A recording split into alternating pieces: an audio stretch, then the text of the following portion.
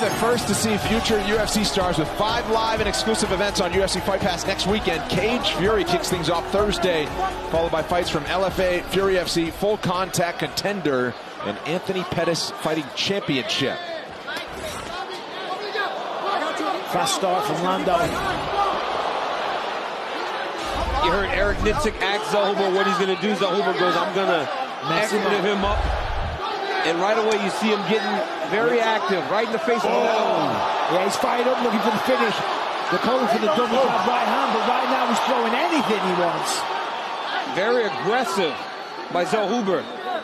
Yeah, as you say, Nitzik got him all fired up.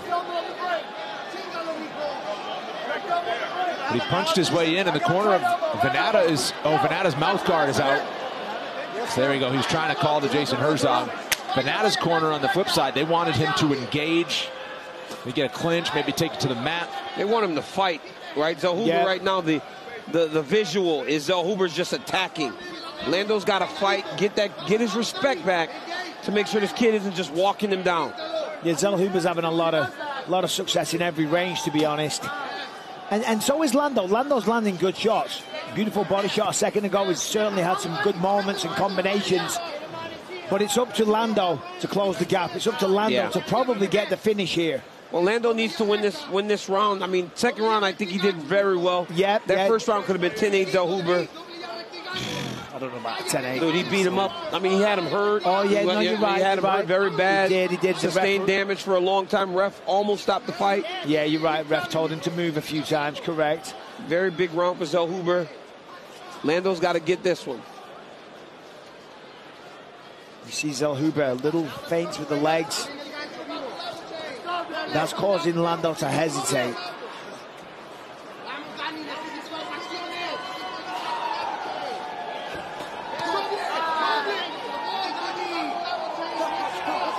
Zellhuber's fast as well. He's tall, he's long, he's rangy, he's aggressive. But on top of all those physical attributes, he's incredibly quick as well. Yeah, for as good as he is, Mike, and for as long as he is, he doesn't kick much. That's the only kick he does. He throws the outside kick. He's predominantly boxing. I'd like to see him mixing some kicks after he throws those combinations. More of them. Everything's just right up the middle because he's so long. Outside kicks, some head kicks, I think would serve him very well.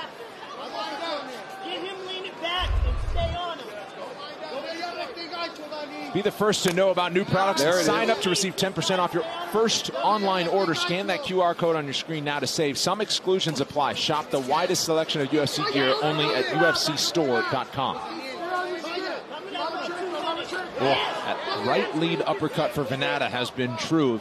He's trying to score that one and maybe pile onto it. See if he can come up with a combination that turns the tide a little bit. Yeah, he's landed that several times. Follows up with a nice left hook as well, but it's just not enough right now. Zellhuber ahead on significant strikes, 66-49, so not a ridiculous lead. Considering how many strikes had to be considered significant in round one. That's the difference. Correct. That's the difference as we approach 90 seconds to go right now. You know, Lando Vannata continues to impress even as he gets older in his career. And for Daniel Zellhuber, he's shown improvement. He's gotten better from last fight. He's been more on the go. Oh! There's your kick, DC. Yeah. He's so long. That was impressive as well. The speed and the technique with which he threw that.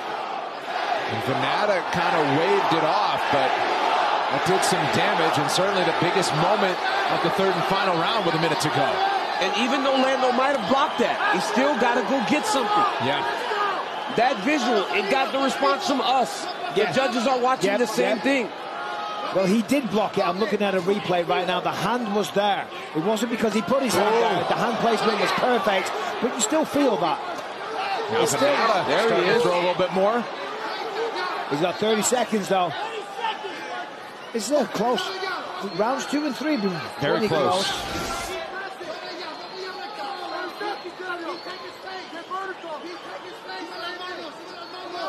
And Zellhuber cannot shut down here. He can't shut down. He's got to keep fighting. This is a close round, Mike. But I think Zellhuber did enough early to get the round. Oh! Zellhuber, a little gamesmanship, and does he kind of show on Lando in the final 5 seconds? So each with some moments, and one more high flyer from Lando Vannata. 3 rounds between Daniel Zellhuber and Lando Vannata. We'll get the official decision when we come back.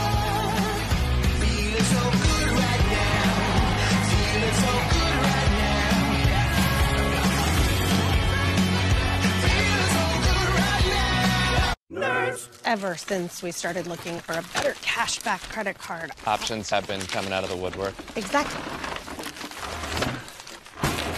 At NerdWallet, we can help you make the smartest decision by comparing top cards. That way you get cash back on the things you care about most. Oh, that one has cashback on dining out. Well, that's great because our table is... Oh. We don't have a table. Where's our daughter? Hi, Mom. NerdWallet, the smartest decision for all your financial decisions.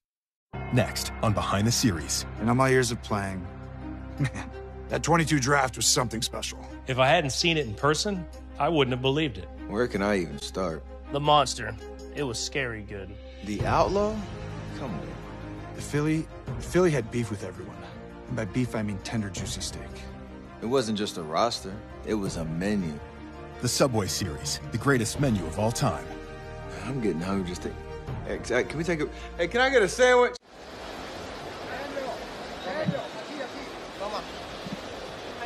Welcome back. Daniel Zellhuber and Lando Vannata awaiting the decision. And put the golden boy hat on first for Daniel Zellhuber, the 23-year-old out of Mexico City. Now for the official decision, brought to you by New Amsterdam Vodka. We send it inside the octagon to Bruce Buffer. Ladies and gentlemen, after 3 rounds, we go to the judges' scorecards for decision. The judges score the contest 29-27, 29-28, and 30-27 for the winner by unanimous decision, Daniel Golden Boy Zellhuber. So there you go, couple